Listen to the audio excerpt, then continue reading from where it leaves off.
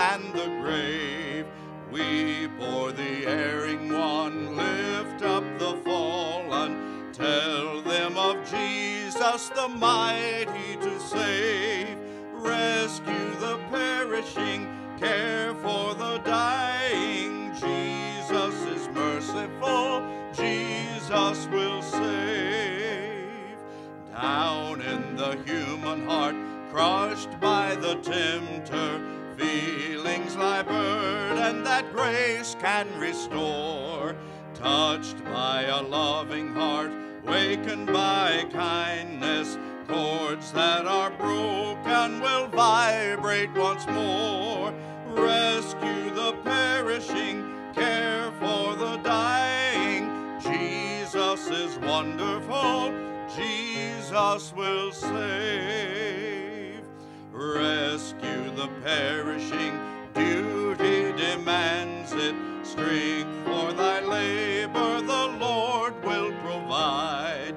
Back to the narrow way, patiently wend them. Tell the poor wanderer a Savior has died. Rescue the perishing, care for the dying. Jesus is merciful, Jesus will save. Good morning. Wonderful to be with you again in worship. Thank you to Lydia and Martin for helping us come into the presence of God with song this morning. I want to share with you from Matthew chapter 22, verses 1 through 14.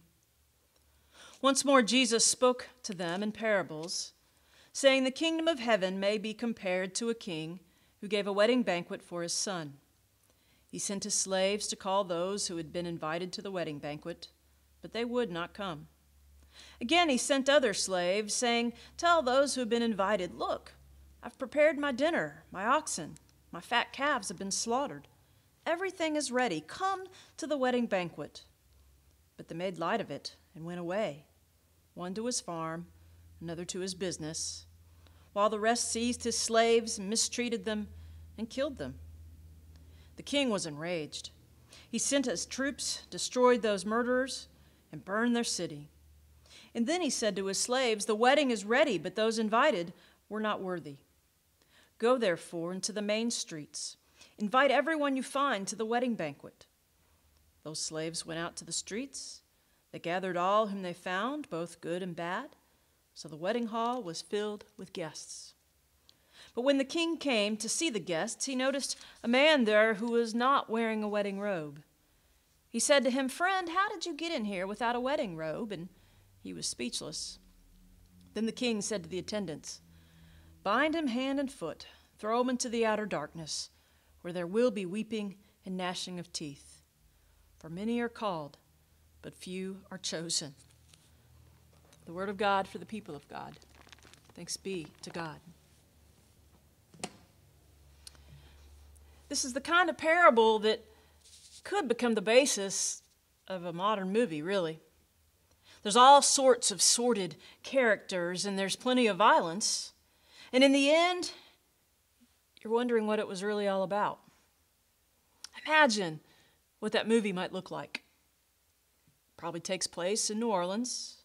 The opening scene would introduce some of the key characters, smoking cigars in a back room and making plans to take advantage of the failing businesses and government handouts after the most recent hurricane.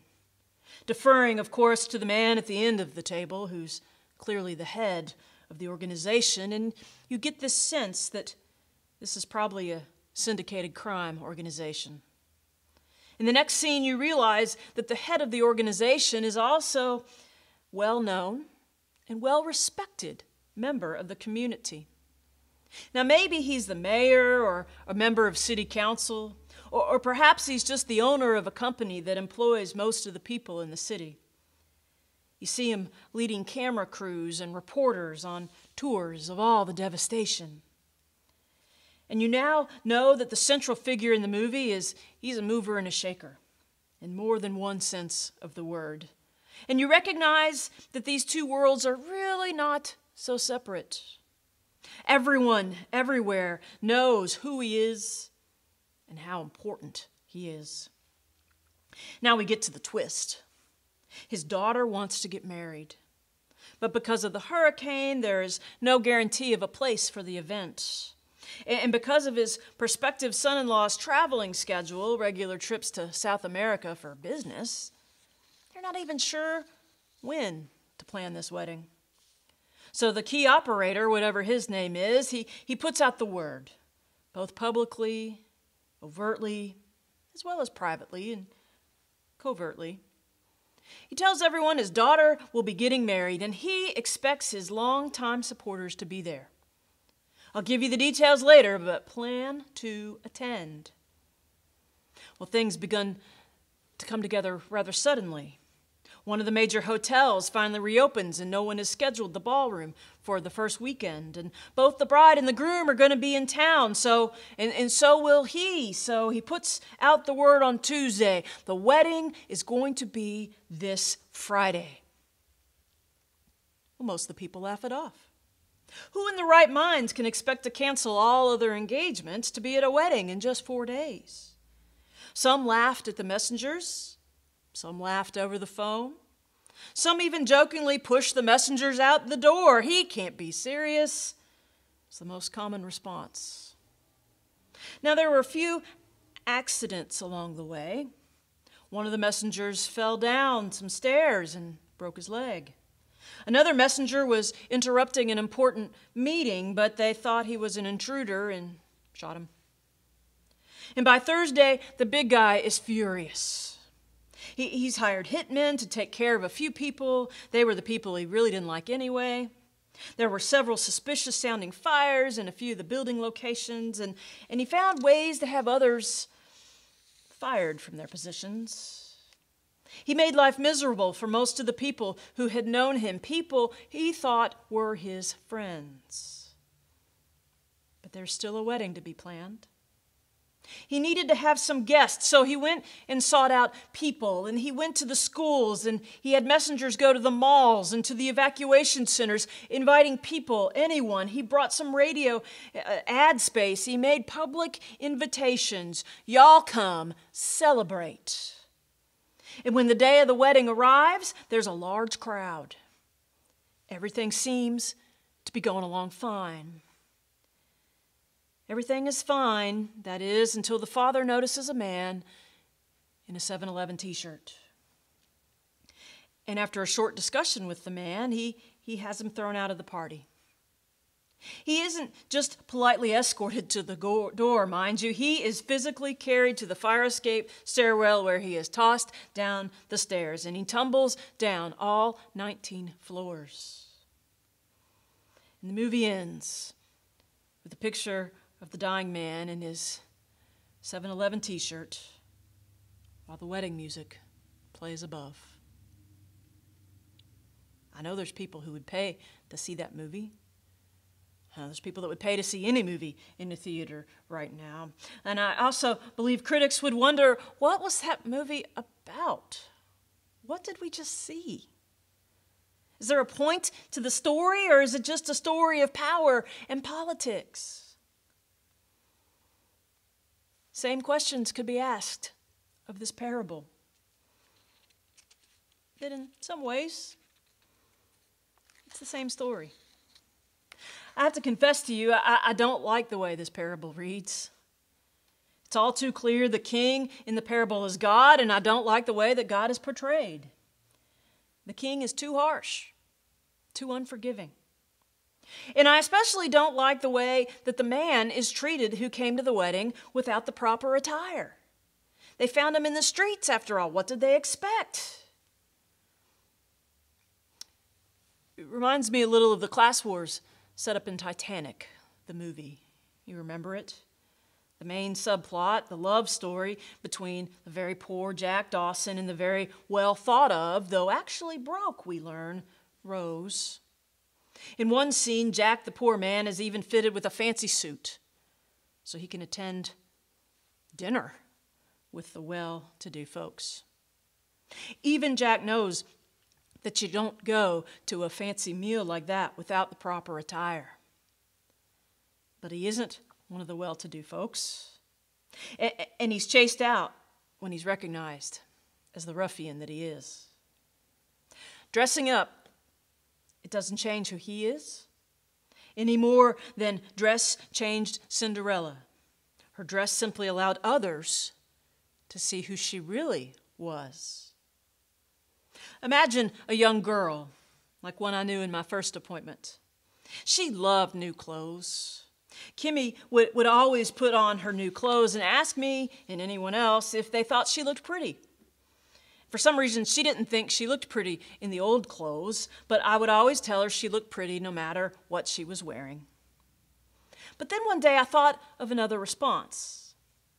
When she showed me a new dress, I said to her, "Kimmy, you make that dress look beautiful." It wasn't, and it isn't what we wear that's important. It's what we are underneath our clothes that matters the most. But we're usually the last ones to believe that. We in the church, we're probably better known for standards of dress than any other place. Some employers and schools do have strict dress codes, but they're open and upfront about it. Some even put restrictions on hairstyles. We in the church wouldn't go for that, would we? Aren't we known to have Sunday go-to-meeting clothes? Because if you think about it, you'd probably agree that there is an unwritten dress code in church. Sometimes parents enforce it, but more often than not, the rest of us give subtle but clear indications of what is acceptable and what is not. No sequin dresses here, no tuxedos allowed, but no cut-off shorts either. Why? It isn't our clothes that matter, or is it? A man gets thrown out of the wedding feast because he isn't wearing the proper attire, but the true attire for the Christian has nothing to do with what we wear.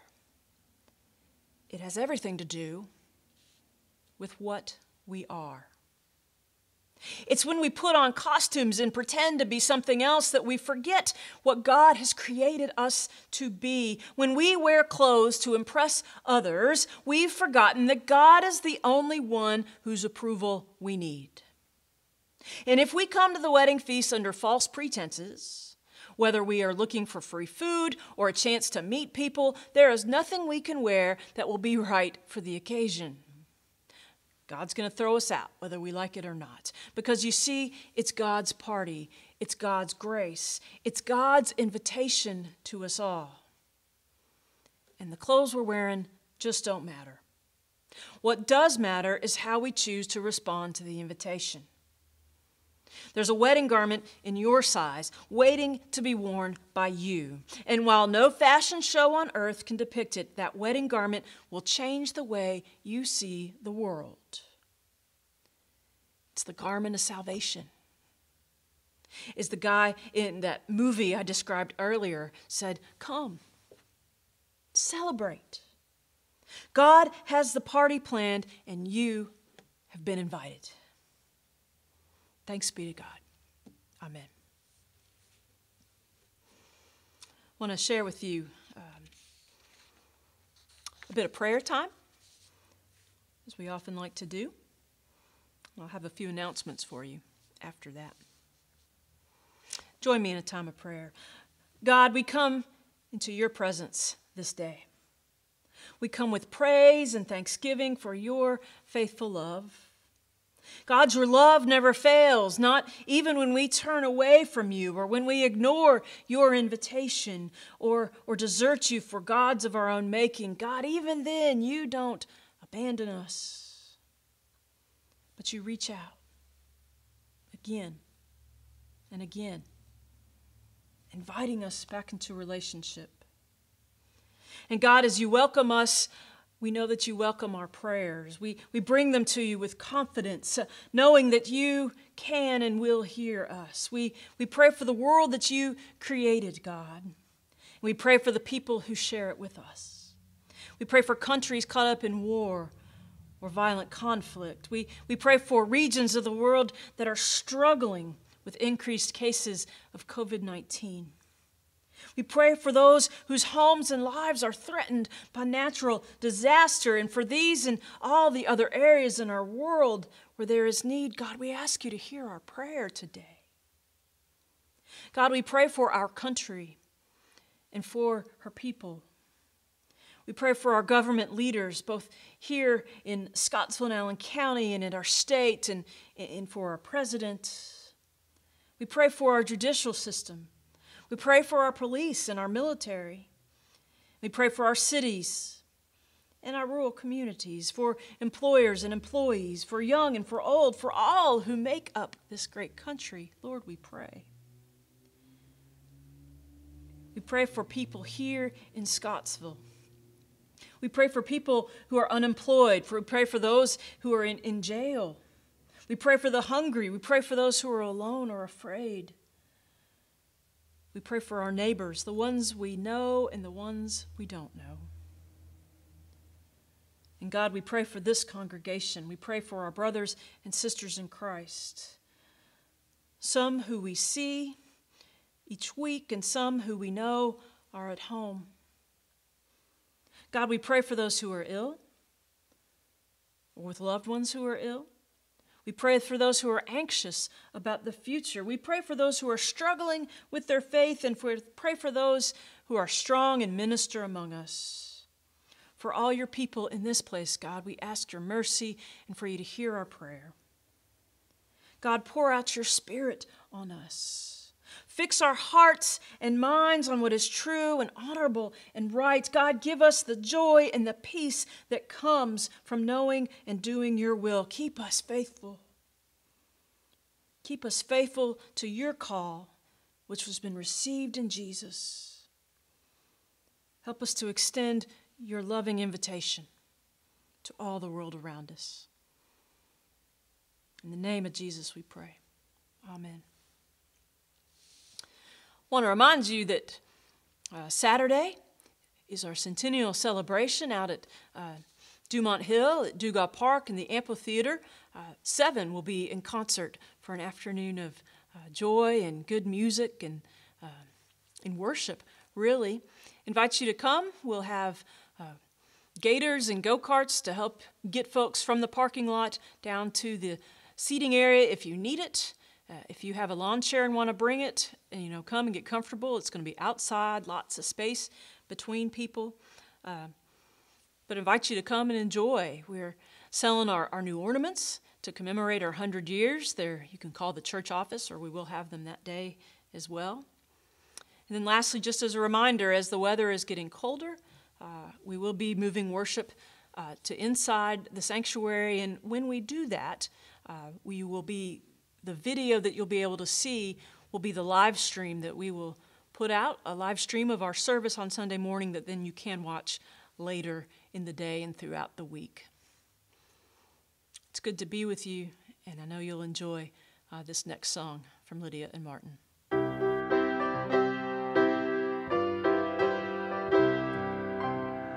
Sowing in the morning, sowing seeds of kindness, sowing in the noontide and the dew eve, waiting for the harvest and the time of reaping. We shall come rejoicing, bringing in the sheaves, bringing in the sheaves, bringing in the sheaves. We shall come rejoicing, bringing in the sheaves, bringing in the sheaves, bringing in the sheaves. We shall come rejoicing, bringing in the sheaves. Going forth with weeping, sowing for the Master. Though the loss sustained, our spirit often grieves. When our weeping's over, he will bid us welcome. We shall come rejoicing, bringing in the sheaves, bringing in the sheaves, bringing in the sheaves. We shall come rejoicing, bringing in the sheaves, bringing in the sheaves, bringing in the sheaves. shall come rejoicing